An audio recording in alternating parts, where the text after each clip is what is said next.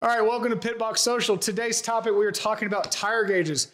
Ron from Discovery Parts has graciously gave us a wide variety of air gauges to talk about, or tire pressure gauges, many different ways to refer to these products.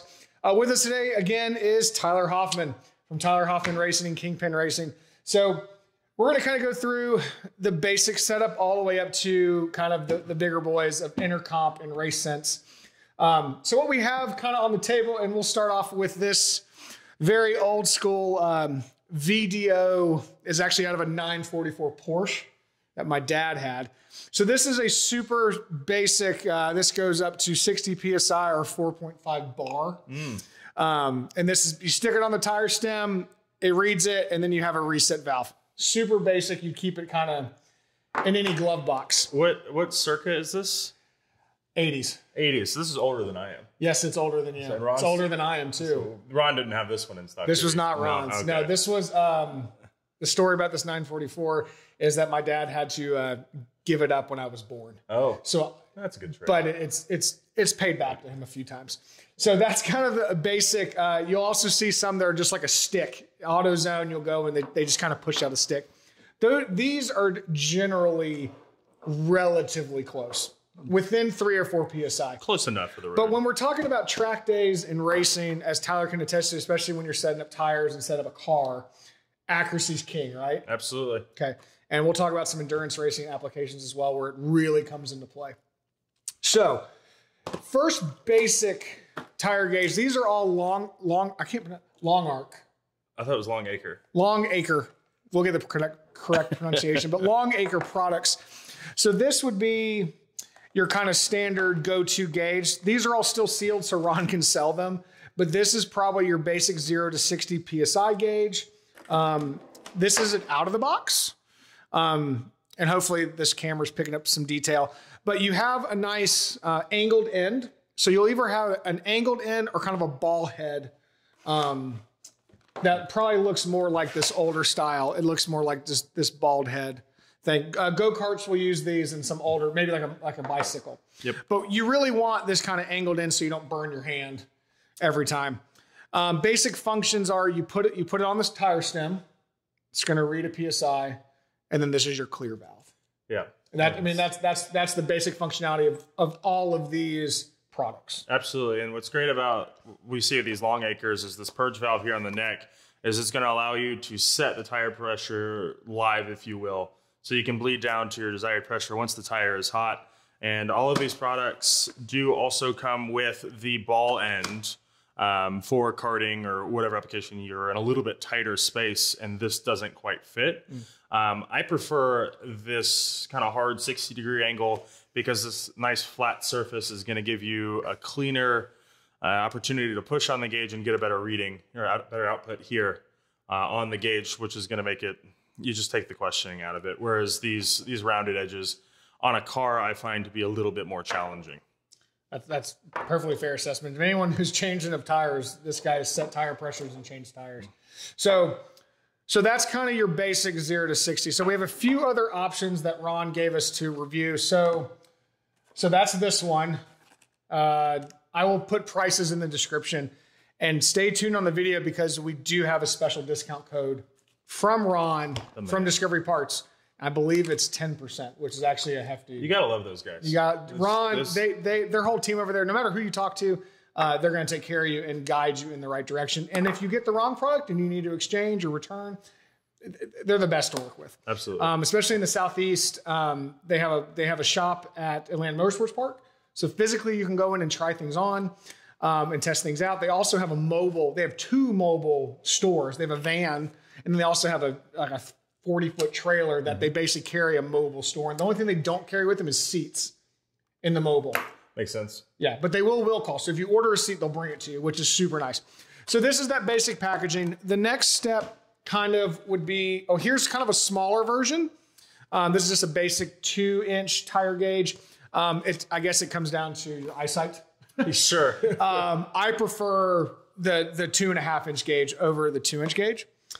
And then you have kind of the beginning of the digital gauges. So this again is a Longacre 2-inch 0 to 100 and 1/5 pound increments. Yep. So probably a little more accurate and definitely easier to read because it's going to give you a digital readout. Again, I'll have prices listed in the description. Have you? I mean, I've never used a digital gauge like this one. I've used the Intercomp, but I've not used the Longacre. So I have 2 of these, and they're great for a gauge that you need to do everything. So if you need a gauge for the truck, the trailer, and the ballpark tires, this is accurate enough that we'll use it at a track day. If we're filling with nitrogen and we know we're getting a good reading, getting a good output, we'll use this.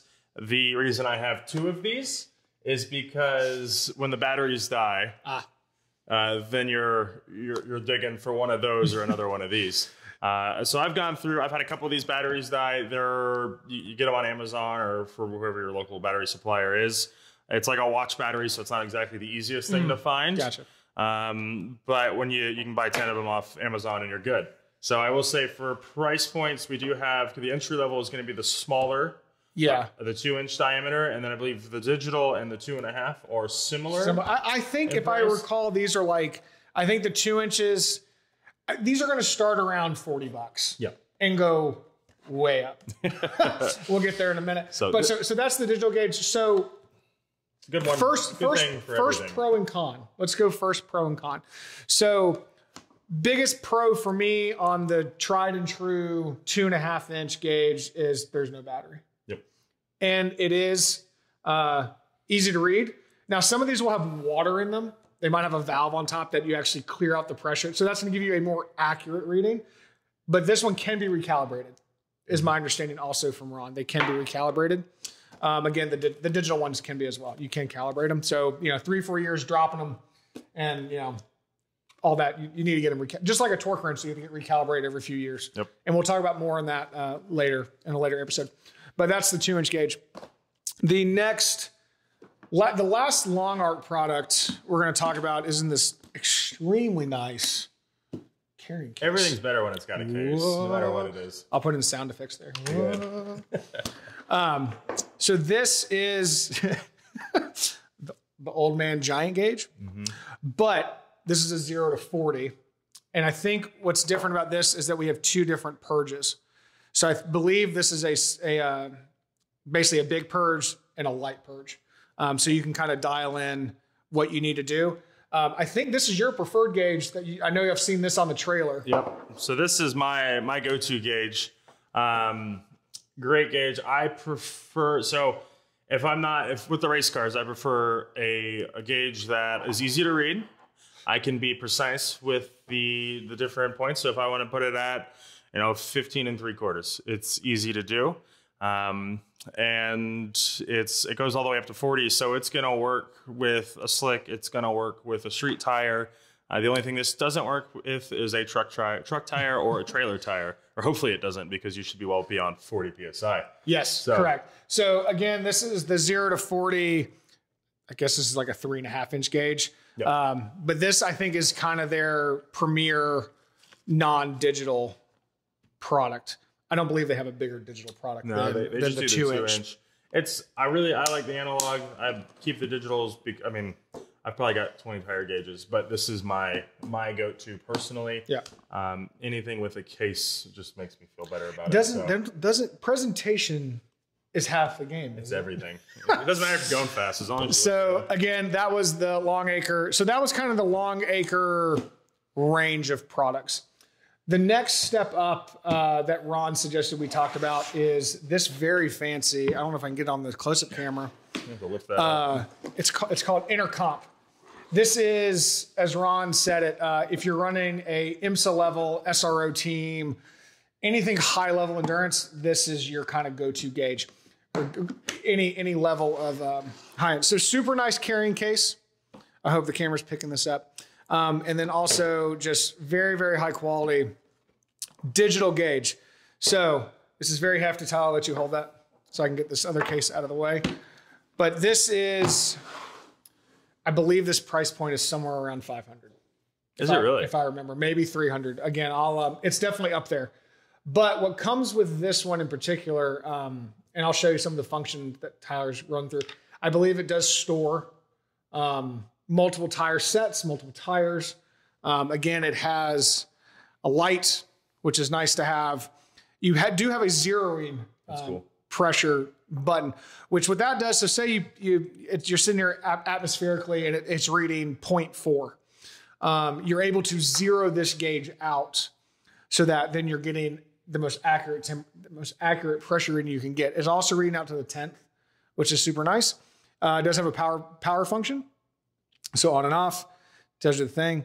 It does have a big purge, small purge functionality, just like the bigger gauge of the long arc. But this is your big boy.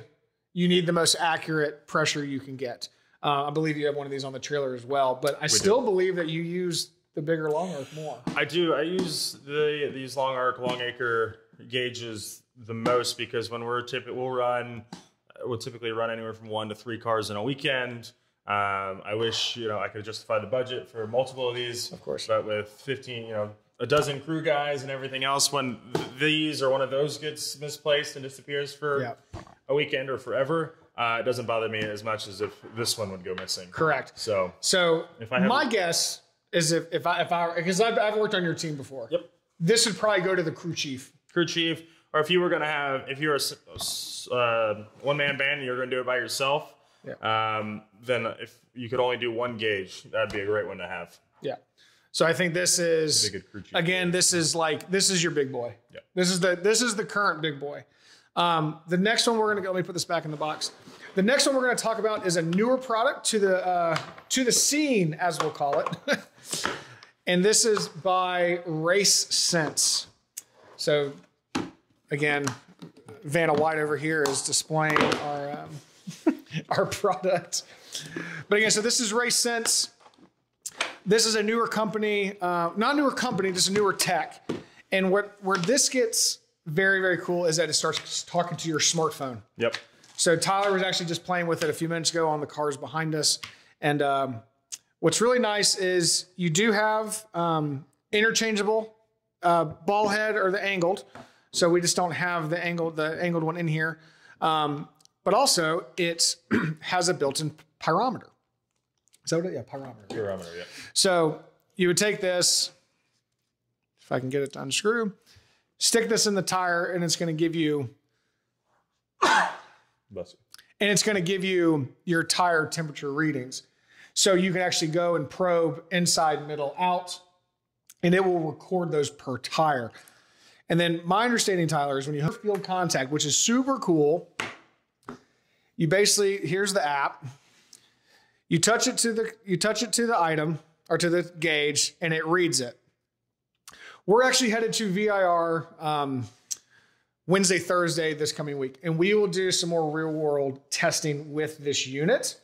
Ron luckily has a demo unit, so we can play with it. But this is kind of, again, if you just have a dedicated tire guy for multiple cars, this will handle multiple cars inside of its own unit. This is kind of, if it gets to where I think it's going to get to with some software updates and all that kind of stuff, because it's a new product, this will be the go-to for most pro teams. I would think so, because it's one unit and it stores everything. Because as we'll talk about with Tyler, probably in an episode coming up, or his episode might have already aired. We'll talk about keeping logs of tires, setup, all that kind of stuff, and how it's important to endurance racing and even sprint racing, and then going to different tracks. So these are tools of the trade, and something like this, let's take your phone back, but something like this is definitely going to help you it's going to help your budget, because you're going to learn how to get your tires in an operating temp that are better than, that where it needs to be. So you're operating the tire at a higher degree. And so you actually get the most life out of the tire. So these are just tools. And so, if an OEM gives you a recommended cold pressure, that's how these are the tools you're going to use to set it. Now, all these basically do the exact same function. What it comes down to, and what we're going to talk about more in these tech series, is that it comes down to convenience, comes down to accuracy, and stuff like that. So same thing with a torque gauge. If you have a torque gauge that's not calibrated correctly, or is just a cheaper one from Harbor Freight, and you're off by 2 foot-pounds, you could snap a stud, snap a bolt, or worse comes to worse, you're driving on track and you lose a wheel. I mean, things like this can happen. Absolutely, yeah. If you under torque or if it goes for any tool, if you don't know how to use the tool properly, then it can't do its job.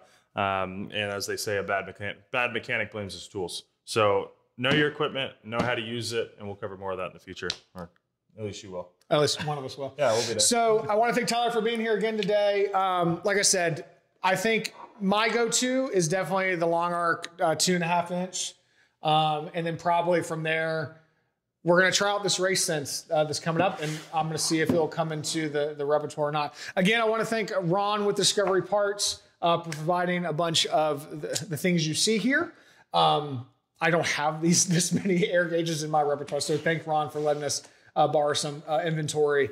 And discount code will be in the description, so please check that out. Please like and subscribe. And Tyler, thank you for being here. It's good to be here, and looking forward to doing some more. Great. Thanks, Tyler. Cheers.